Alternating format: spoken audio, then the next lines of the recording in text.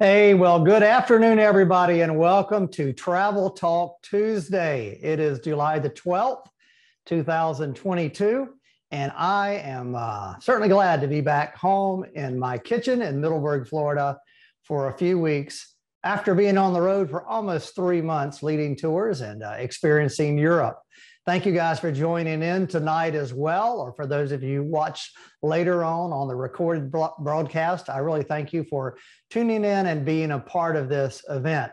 It's really great to be back. I've spent probably the last month up in Ireland and Scotland and that area where I've worn a jacket every day. It didn't get above 65, 68 degrees. So to come home to Florida, where it's in the mid 90s and the humidity's unbelievable, has been a rude awakening for me, but I am very happy to be back home. So because it's so hot here, I want to give you my favorite Italian aperitivo drink, which is a Campari Spritz. Now, look at this little kindergarten bottle of Campari I had to buy. This is all I could find here. And normally the bottle is about 4 times as big as that. And here in the States, it cost about 45 bucks. But this one's $22. Can you believe that? $22. And it's, I don't even know how many ounces it is. Who knows? But it's a small amount anyway. So Campari goes like this. One third Campari. And I got some Prosecco here. That's the Italian champagne sparkling wine. This is easily available all over the place. A little Prosecco, about 2/3 is Prosecco.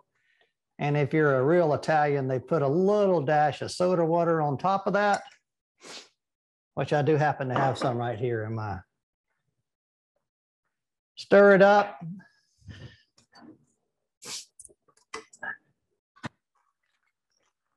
And let's see how well I did. Give it a taste. Salute. It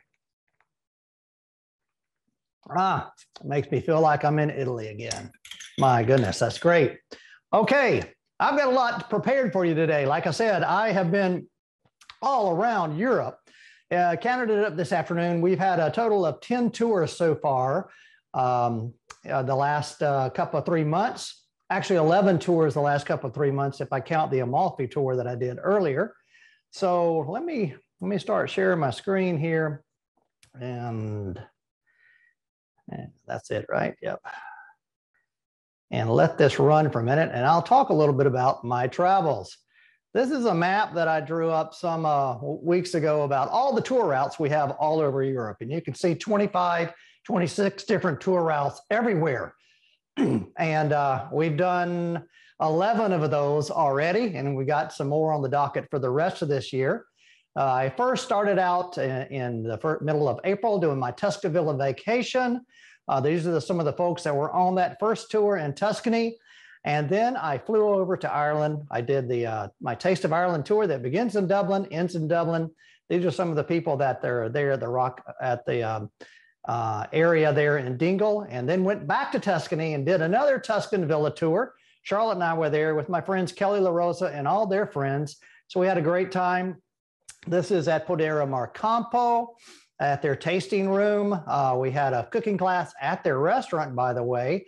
And so we were able to do the cooking class at the restaurant. From there, I flew to Austria, and we did the Germany, Austria, and Switzerland tour with these friends, Ken and Patty and the rest of the gang. So we had a great time going from Vienna all the way over to Switzerland, back up to Munich.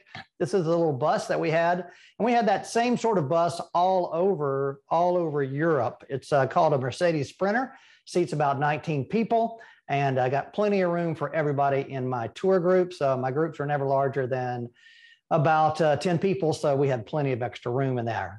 From that point, after I finished up in Munich, I left. This was the only time that I had any difficulty with flights in Europe, or flights anywhere, actually. And that was, I was trying to fly from Munich over to Dublin. And I tried Ryanair. I booked a flight, had that booked for several weeks. And then a couple of days before the flight took off, got a notice from Ryanair that said that the flight has been canceled. Nothing I could do about it. They canceled and refunded my money right away. I didn't even have to ask for it. So I got online and I found the next flight I could find, which was a KLM flight. And that was directly from Munich to Amsterdam, and then from Amsterdam over to Dublin. The morning I was due to fly, I got an email, your flight's been canceled. Too bad. If you want a refund, you're going to have to ask for it. So I had to go through a whole lot of red tape for that. But thankfully, I was able to find another flight on British Air that went through London. And so I was able to get there through London. But I ended up, because I had to book it the day of the flight, I ended up having to pay a whole lot more than I did initially. But that was the only time that I flew around all over the place that I had any difficulty flying anywhere. And I can tell you what, the airports are busy here in the United States and also all over Europe as well. People are flying all over the place. You may have heard some of the horror stories about the Dublin airport being packed out. And boy, one of these Travel Talk Tuesdays, I'm going to show you the experience I had. We made it through just fine, but the lines were out the door, wrapping around the outside of the terminal and everything else. So it was really crazy, but all in all, everything worked as far as flying goes. I actually, the next screen slide here is the newest tour that I designed and implemented finally. And that was 4 days in London, and then or 3 days in London. We do Stonehenge, Bath, and Oxford, and then we get on a plane and we fly directly up to Inverness in Scotland. It's about an hour and 20-minute flight. And then we proceeded to visit the battlefield of Culloden, Inverness, Loch Ness, several castles, visited Oban, the Hebrides Islands of Mull, and then finished up in Edinburgh. That tour went off without a hitch, and the folks who were on it with me just loved the experience. And we were able to pack in those two countries, and adding the flight to that cut off a whole day of travel trying to get between the two countries. So that worked great as well. This is my group here in London. And this is Blaine. He was part of that group too. He's ready to eat. I think we're up in Edinburgh somewhere. Then I went back over to Dublin. We did a Taste of Ireland tour again.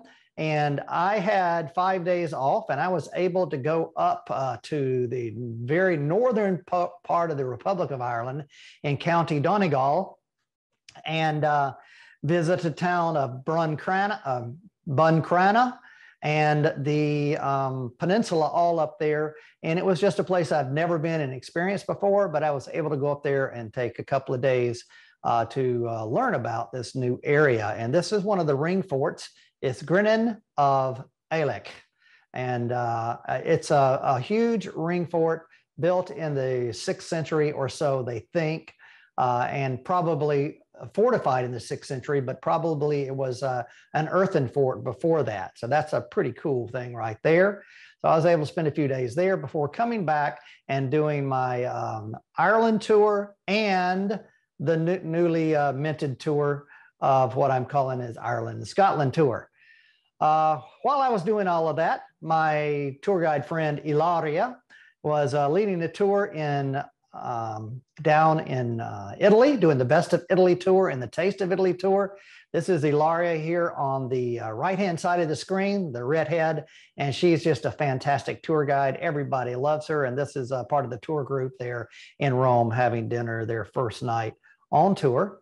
And so Ilaria did the Best of Italy Taste, or Best of Italy Taste of Italy tour, and then my friend Jason Jason Duckett did 2 tours of Taste of Ireland tours back-to-back, 2 8-day tours. And this is a scene on that Jason took some of his groups that are there in one of the pubs. The other one was in the statue of Molly Malone. This is a young lady named Grace with a lamb, hold a baby lamb.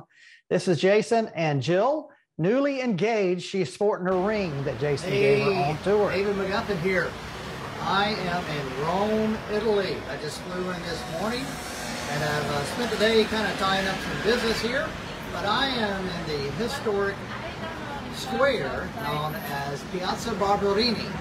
Now, back here behind me is a famous fountain by Bernini. And let me see if I can switch this around. This is the first time Facebook Live with my phone. So you may remember that when I left here back in mid-April, I had grand plans of presenting Travel Talk Tuesday, at least recording it every week, and then having Leslie here play it live, or at least the recorded section live at 7:30 on Tuesday nights. Well, that lasted about not even a week. I got one done. The second one I started working on and just said, no, there's no way. I cannot lead a tour. I can't, be there to show these people around Europe and try to record content and edit it and everything else. So that went out the window. I didn't do that at all. But then I had another bright idea where I thought, okay, maybe at 7 o'clock every night, my time, wherever I am, I'm going to do a Facebook Live video and try to give those people that want to sign in and watch an opportunity to see where I am, what I'm doing. Well, that didn't go according to plan either, because 7 o'clock is right around the time we're getting ready for dinner or doing something. And so we just had very sporadic on my part doing it. So I was able to eke out of some of those, but there was nothing with any regularity at all. So these are some of the outtakes from that. And here I am in this the very first Piazza Barberini, and a famous fountain by Bernini, made and sculpted by Gian Lorenzo Bernini in 1642 to 1643. So here we go. We're going to turn down this small little street, which has been my route to get from this Piazza Barberini to historic Rome Center for 20 or 30 years. So I'm just kind of walking down here. You can see it's kind of dumpy.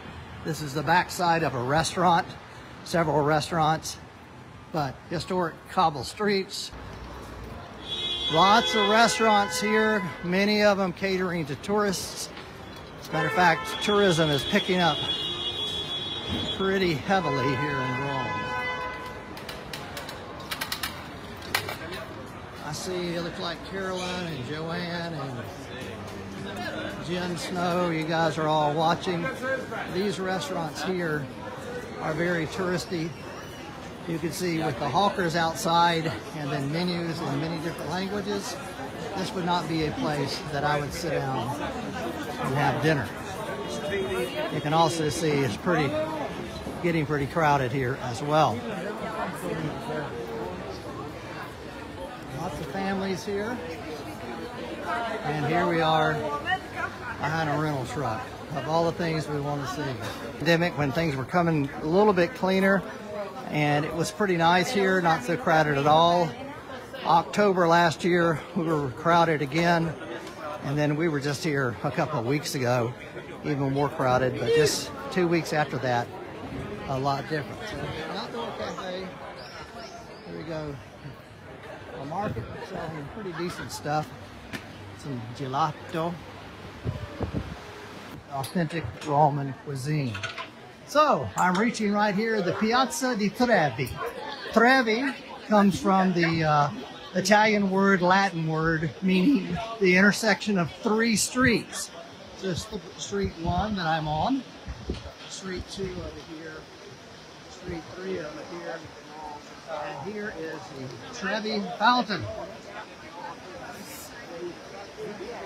It began construction in 1732, and if my memory is correct, it took about 12 years to totally complete. It's 86 feet tall, about 160 wide. This water comes from 10 miles from here. The Apennine Mountains are not too far from here, and an aqueduct built in the Roman era in the 2nd and 3rd century AD brings water all the way into Rome, and this aqueduct is still active today, bringing water to this Trevi fountain. Now, that is I told you 1732. a lot of people around the really Trevi made Fountain. famous in Not some as of the many movies as in there the was 1950s pre-COVID, and 60s. but One quite of them was a few. called Three Coins in a Fountain. And the idea of that whole movie was that there were three young ladies that came here and fell in love. So three different people threw in a coin. And the idea, the premise is, if you come here, turn around, and with your right hand, if you take a coin in your right hand and throw it over your left shoulder, you'll return back to Rome. Now, pre-COVID, there's about 3,000 euro a day that is collected here in the Trevi Fountain. And it's given to a local supermarket to provide free food for the homeless. So thank you guys for sticking with me. It's my first attempt of a live event on Facebook here from on the site in Rome. So thank you guys for watching. I'm going to try to do it again 24 hours from now. 7 p.m. here in Italy, it'll be 1 p.m. Eastern Time, where you guys are, or further. From there, I got on a train and rode up to Pisa, which is gearing up to begin my first villa tour. So here I'm in Pisa. Hey, David McGuffin here. I am 2 days in a row I was able to do traveled that. north, and I'm that was in the about town it. of Pisa. Now, many people think Pisa is only famous for its Leaning Tower and the church complex, but Pisa is a really cool town. I'm in this grand Piazza of the Calvary. I'll show you here right behind me, Piazza di Calvary. And as you can see, it has a lot of cool buildings on it. There's a church here, and this building here, right over here, is a school. Believe it or not, the local high school for the kids that live here in Pisa. I'm going to take a walk behind me down this aisle down here. We're going to take a 10-minute walk and kind of make our way down toward the Leaning Tower. And let me show you a little bit of what's happening here in Pisa. Now, a wonderful public space right here. So I'm going to comment in a minute, but most people do not, that go to Pisa, do not even walk through this part of town. There's a beautiful little pedestrian street and a pedestrian part of town from the train station all the way to the Leaning Tower, and I'm about halfway down that walk. I've passed the main shopping street, pedestrian shopping street with all the stores that people would go to, that the locals would visit. I've come to where this local high school is, and now I'm walking and getting closer within about 100 yards of the Leaning Tower of Pisa in this little park. Right. Ristorante Novecento. So 900. This is the aperitivi hour. It's 7 o'clock, a little after 7 o'clock here in Pisa. Thank you guys for taking your afternoon wherever you are and checking in with me. Tourism is only prevalent here in Pisa in the middle of the day, let's say between 10 and 4, because groups come in on buses. The buses park a little bit outside of town. It costs 160 euro to park your bus there, and tourists walk in to see the Leaning Tower and the church, and then they walk back and move on their way to wherever else they're going.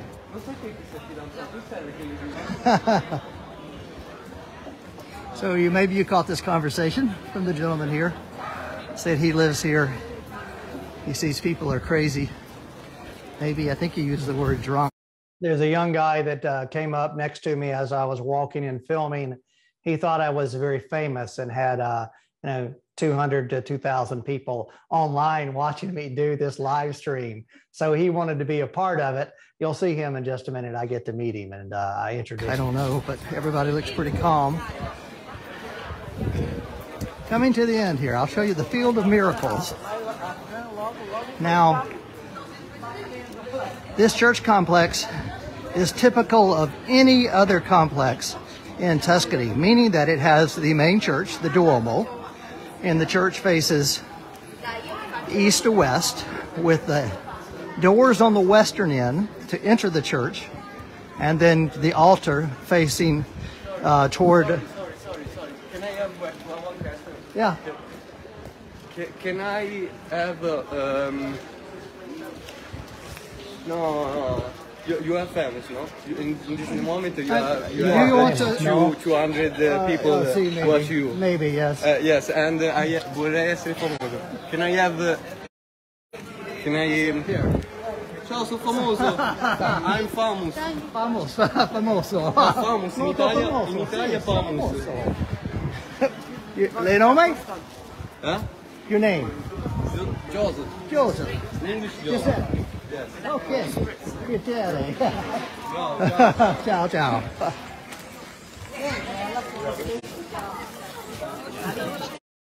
Well, you get a little dip into the culture as well. Nice young man, Giuseppe. Okay, here we are. What I came to show you, the Leaning Tower here. It was not leaning initially. It was built, it started construction in 1173, I believe, if my facts serve me correct.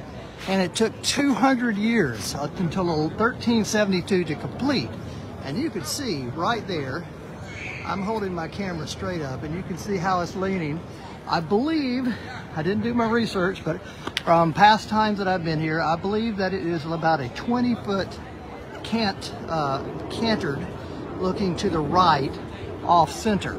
And you can see how it's settled. So after the first about 60 years, they noticed that they got 3 stories done and the tower started leaning. Construction was stopped, and then along about 20 years later, so this is about 100 years into it, it started again. I don't know if you can see, but right here in this area, they began construction again 100 years later in the 1200s. And you can see that they tried to correct it by making the tower lean this way a little bit. And so it took another 100 years to get it completed. And the tower has kept leaning, kept leaning, kept leaning.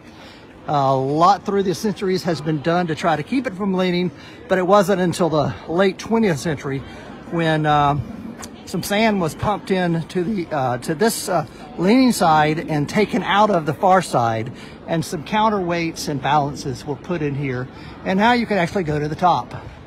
And as tourists, we can climb up there. Okay, gonna wrap this up real quick. I'm facing the sun, but you see the building down here right next to the sun is the baptistry.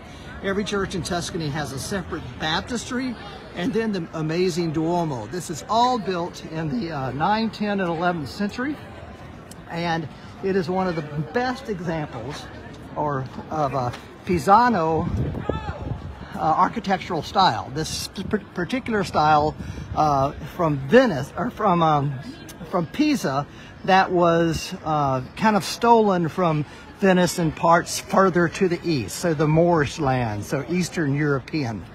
And so you can see a lot of frills everywhere on here. And so, hey, David McGuffin here.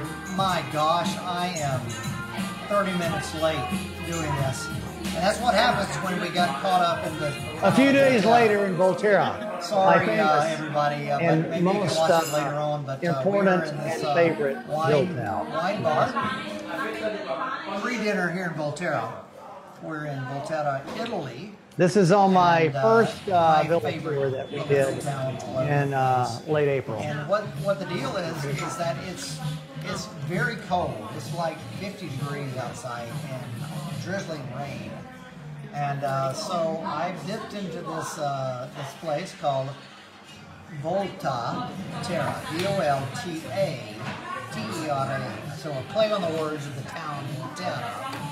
And so I have dipped in here, and we came in here to get warm. So there's 7 of us in here tonight, and we're having a great time because we're going to dinner later on. But we had about an hour and a half or so here in town. And you can see this little wine bar. There's all kind of wines from Tuscany here. I want to, everybody that's on my trip has said they're okay to be on camera, so I'm going to flip this over here and let me show you. So this is my veteran travelers, Roberta and Jim, and and they're having a little prosecco with some sputini, their appetizer, and then Alan and Jeanette, they're having their Campari Spritz. Yeah? A toast. Yeah, salute. Yeah. Salute. See.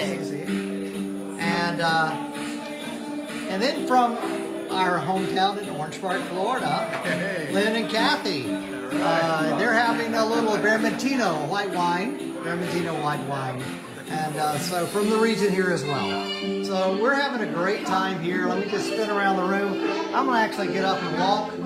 And actually, I'm going to walk out to the piazza here and do a little video.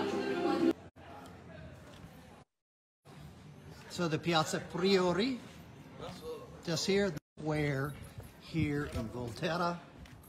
I want to show it to you because this is my favorite little hill town in Tuscany. Thank you guys for joining in. Again, I apologize for being so dang late. All of this is the main City Hall square. This is the City Hall that predates even Florence. The City Hall, this is the Piazza di Priori.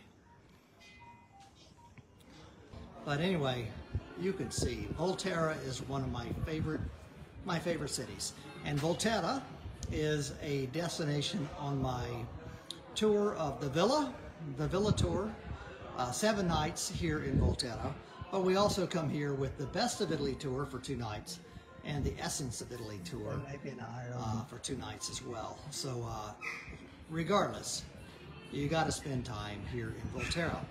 So thank you guys very much for being a part of this tonight, and I apologize for being late. I don't know where I'm going to be tomorrow night, but I will be home probably at 7 o'clock, and we'll see how it all goes. So from Volterra, salute al tutti. Cheers to everyone from Volterra, Italy. Hey, David McGuffin here, coming to you a little bit late from my scheduled 7 p.m. Facebook Live presentation, but maybe you can tell I am in Florence, Italy. It's about 7:17 in the evening. Thank you guys for watching now or watching later. I appreciate it, but this is one of the grandest squares in all of Europe. The Piazza Signoria, and with the Medici Palace right here behind me. Let me just flip this phone around and talk to you just a little bit about it. So this famous guy, Cosimo Medici, founded this city back in the 1300s, and they were very famous physicians, bankers, doctors, and this Palazzo, this palace, fortified palace, was built and modeled after the palace we see in Volterra, which is where we were the last few days. The loggia over here houses some of the most important works of art in the entire world, especially Renaissance art. One of these is the Rape of the Sabine Women by John Bologna. And then there's a bronze statue over here too, is done by the master goldsmith and craftsman Cellini. And it is Perseus with the head of Medusa. There's a lot of other famous statues there, but I can't help by pointing my camera in the direction of the main door to this old palace. And you see the statue on the left is where Michelangelo's David stood for years and centuries, and it was just in a little more than 100 years ago that it was actually about 300 years ago that it was taken away and put into the Accademia gallery about a mile from here. But this is a replica of the statue of David that Michelangelo crafted and cut in 1503. And we've got a wonderful statue of a fountain of Neptune, been cleaned. It was being cleaned in 2019, and then I guess they really got to work on it in the pandemic era, and so things are all looking up good here in the main square. We're gonna head over in this direction and get some dinner tonight, and kind of finish up our tour of the Villa Tour of Italy. We've been 7 nights in Poldere Marcampo and Volterra, and then we're back here for the night to close out that tour. Tomorrow morning, I'm going to the airport in Pisa, getting on a plane and flying over to Dublin. So a totally different group of people that I'll be with, a totally different environment. I won't have to worry about speaking Italian. English is spoken in Dublin, so we'll have a great time there. Probably going to switch out wine for Guinness, but we'll have a great time. So thanks for watching tonight. I will catch you tomorrow, I hope around 7 p.m. Dublin time, 1 p.m. Florida time, Eastern Daylight Time tomorrow from Dublin. Hey, your adventure starts right here with David McGuffin's Exploring Europe. Thank you guys for watching. We'll catch you later. Ciao from Firenze, from Florence.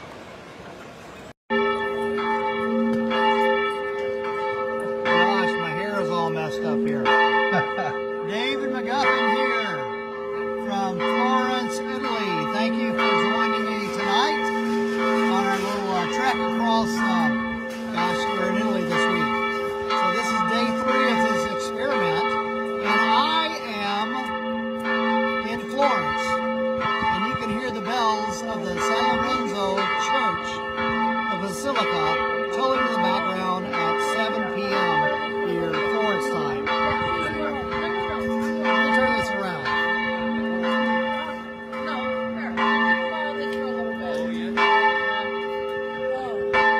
So San Lorenzo Church is the home church of the family that made Florence famous as a Renaissance city.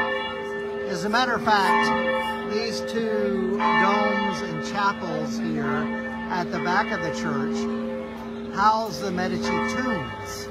And those were, the entire church was designed by Filippo Brunelleschi in the early 1400s.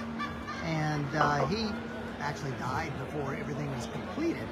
But later on, these tombs were completed, and many of the Medici people, the Medici family, were buried in here. And in later days, Michelangelo was commissioned to cast and sculpt the tombs for the Medici family. Which are now in the very background here, you can just see Brunelleschi's dome from the Duomo in Florence peeking through in the sky. Now that is the crown jewel of Florence. The cathedral was commissioned in 1296 to be the largest cathedral in all of Italy and maybe in all of the world. And the people who were in charge of that, the elders of the church, which were known as the Opera, were made a huge grand cathedral that had a hole in the ceiling that was 140 feet wide. They knew, because the Romans and Greeks had predated them 1,000 years earlier, they knew that there was a possibility to build a dome, but no one in the Middle Ages knew how to build a dome. So around after 1296, the walls were all put up on the outside. Fast forward to the year 1400, still no plan to put a dome or a roof on this church. So it sat unfinished. And then along came Filippo Brunelleschi. He came up with the design, went down to Rome, looked at the dome in the Pantheon down there, and designed the Pantheon in Rome. Domes in all the world. Actually, many people think this is the most beautiful dome in all the world. And that's the dome there on the Cathedral Santa Maria dei Fiori, St. Mary the Flowers Church here. I'm sitting here because I was waiting on my group to show up, and they finally did. So let me see if I can get them. They're over here counting their euro. Let me see. Are y'all okay? Are y'all okay to be on camera for a second? No, it's okay. Okay. Here, wait a minute. Okay, hold it. Here we go. So this is Roberta and Jim and Alan and Jeanette. We're all sitting here having going to have and aperitivo here at this this place. We are right near the San Lorenzo market, the leather market here. Did you guys spend some time at the leather market? Or Yep. We did. Yep. did you buy anything or no? No, actually. Check it out. Oh, You got a paperboy hat. That's what I call it. I have one of those in my suitcase too. It's great. I needed a hat, but I deliberately didn't bring one. Yeah, there you go. So now I have you got one from Florence. He actually bought a leather jacket. Jim and Roberta have next been to day. Italy with Quite me before, pricey. so thank you guys for bringing Alan and Jeanette along with us here. And so that's what's going on here from Florence. We've got dinner soon and got drinks coming up soon here. But from the Grand Cathedral, San Lorenzo Basilica, here in Florence, your adventure starts right here. Hey, David McGuffin here, coming to you from Oban Bay. So I just filmed this just last week when a day or two before I came back. You can see my hair's grown quite a bit during those times. I was not about to get a haircut from a Turkish barber, which are all over Ireland and England and Scotland, because they give you white walls.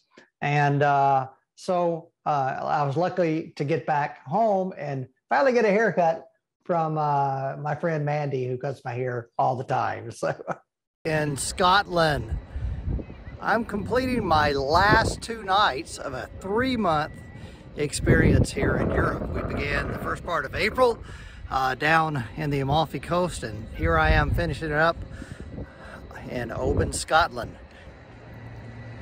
One thing for sure, tourism is back. There are people every destination that we have visited from all walks of life, all countries all over the world. The sad thing is that things are a lot more expensive than they were pre-COVID. Hotel prices are up about 60 to 70%.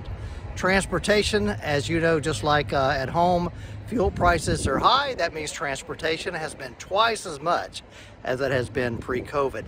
Consequently, it costs a lot more to fund a David McGuffin tour than it did in 2019. So, listen guys, I'm coming home after 3 months of traveling here, and we're going to run a special at the current tour prices through the middle of July. And then I have got to raise my prices to cover some of these expenses. 10 to 15 to 20% depending on what tour and what destination it is. So if you're interested in traveling either this year or next year, go ahead and book it at the low prices we have today, because I can assure you it's going to cost more the next time. Hey, listen, from Oban, Scotland, your adventure starts right here with David McGuffin's Exploring Europe. We hope to have you travel with us sometime in the near future.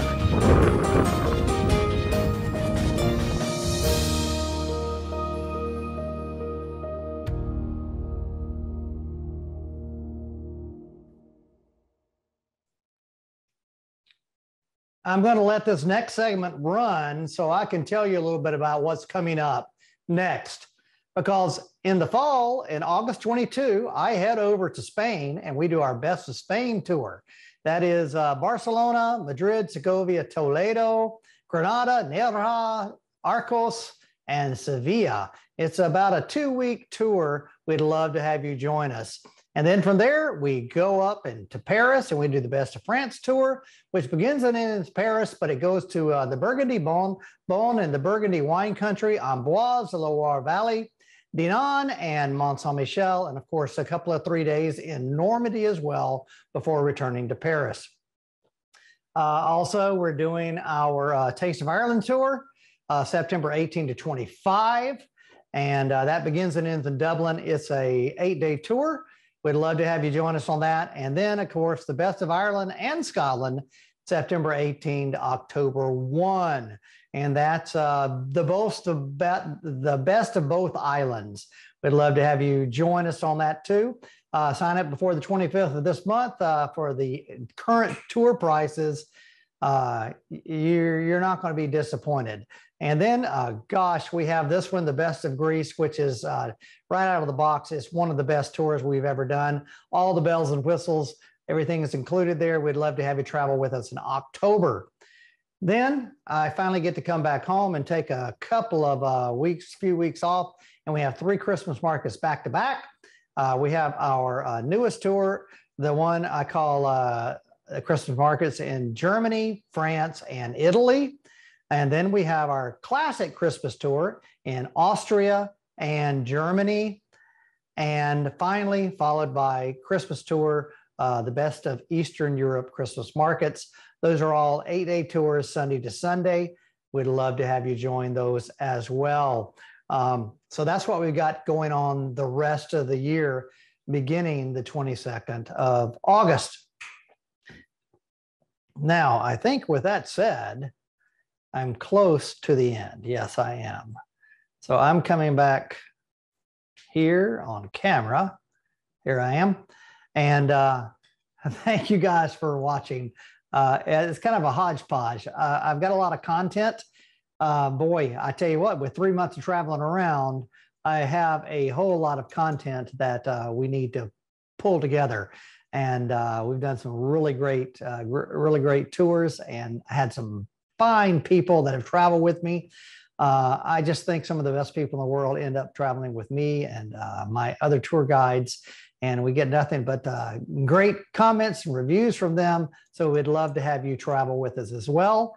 I'm going to be back doing Travel Talk Tuesday every Tuesday night for the next, 3 or 4 weeks. I can't remember when, but I'm flying back to Europe on the 20th of August. So that means that Travel Talk Tuesday stops for a while until then. But until that time, please join me every Tuesday night, 7:30 p.m. Eastern Daylight Time. We'd love to have you check in and see how things are going, and contribute as well. Send me an email, send me a text, anything you want to know. We've had a lot of people online tonight. So thank you so much for being there. And until next week, hey, your adventure starts right here with David McGuffin's Exploring Europe.